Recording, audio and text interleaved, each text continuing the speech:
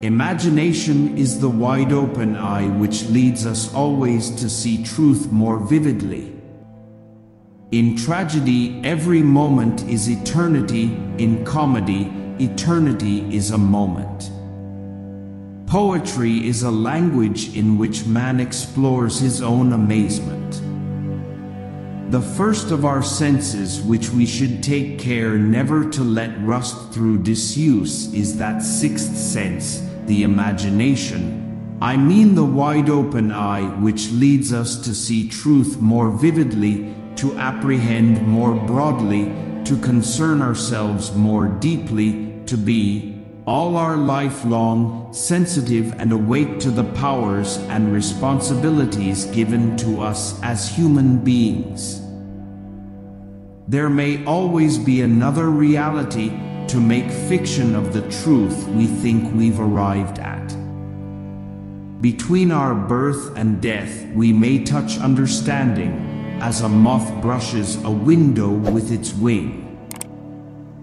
Life itself is the real and most miraculous miracle of all. If one had never before seen a human hand and were suddenly presented for the first time with this strange and wonderful thing, what a miracle, what a magnificently shocking and inexplicable and mysterious thing it would be. The best thing we can do is to make wherever we're lost in look as much like home as we can. I know your cause is lost, but in the heart slash of all right causes is a cause that cannot lose. One day I shall burst my bud of calm and blossom into hysteria. Comedy is an escape, not from truth but from despair, a narrow escape into faith. Life is a hypocrite if I can't live the way it moves me. We must each find our separate meaning in the persuasion of our days, until we meet in the meaning of the world. Who apart from ourselves can see any difference between our victories and our defeats? If we could wake each morning with no memory of living before we went to sleep, we might arrive at a faultless day.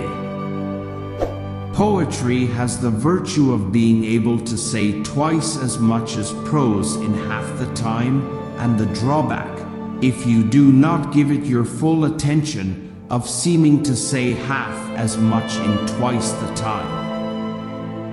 Poetry is the language in which man explores his own amazement, says heaven and earth in one word, speaks of himself and his predicament as though for the first time. What is madness to those who only observe is often wisdom to those to whom it happens. I travel light as light, that is, as a man can travel who will still carry his body around because of its sentimental value. Indulgences, not fulfillment, is what the world permits us. The moon is nothing but a circumambulating aphrodisiac divinely subsidized to provoke the world into a rising birth rate. The lines marking a penalty area are a disgrace to the playing fields of a public school.